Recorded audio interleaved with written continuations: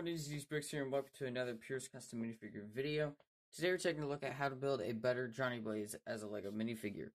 Now I know I made one from the Ghost Rider, Lego Ghost Rider Marathon, but this one is based off of the one from the 2007 film with Nicolas Cage.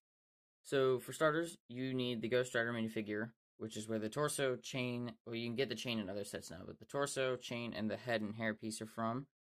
And then the legs, the hilt is not from the same minifigure as where the legs are from. They're from two different minifigures, which I believe are part of CMF series.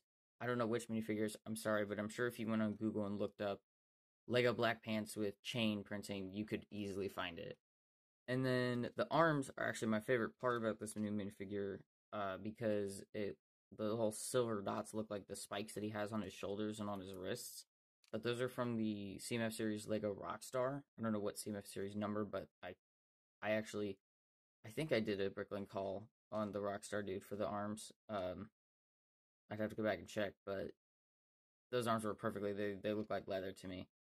But that's it for this video. If you guys enjoyed it, please drop a like, leave a comment down below, hit the subscribe button, turn notifications every time I post a video. Peace out, guys. I'll see you in the next one. Bye.